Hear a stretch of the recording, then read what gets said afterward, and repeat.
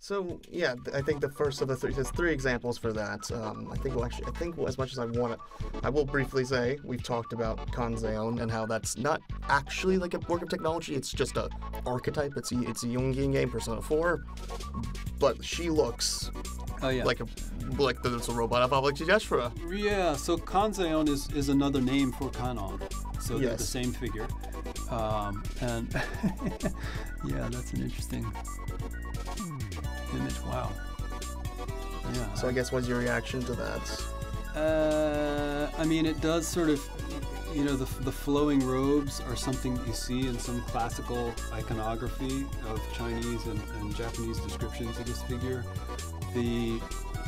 This kind of odd head almost looks like a sort of three-layer umbrella, which is also something you see a lot of over sort of sacred figures, anthropomorphic figures in Buddhist art, and it's a robot. And then here's Kouzeon, her evolution. That's so. And there's that. So telescopes, and multiple arms. So the multiple arms is a pretty common theme in Asian iconography.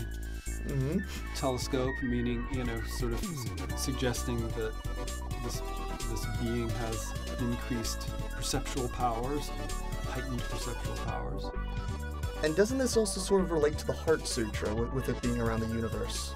It could. The Heart Sutra, form is emptiness, emptiness is form, sort of this cosmic vision of interdependence in the world, So how do you make with these two figures? How do you make that balance? How Persona 4 is sort of establishing the merging of this ancient figure with a more technological aesthetic? Yeah, I mean it's something that's very it's very striking. It's kind of odd, but it's not that surprising because I think that's something that especially Japan and to some extent China is playing with, and they're playing with it from the Buddhist side too. It's not just people sort of taking random Buddhist images and symbols and so on. It is that probably, but the Buddhists themselves are, because in some ways Buddhism is in decline in Japan, and so the Buddhists themselves are kind of asking themselves, well, how do we appeal to a kind of younger generation? How do we make ourselves more relevant? And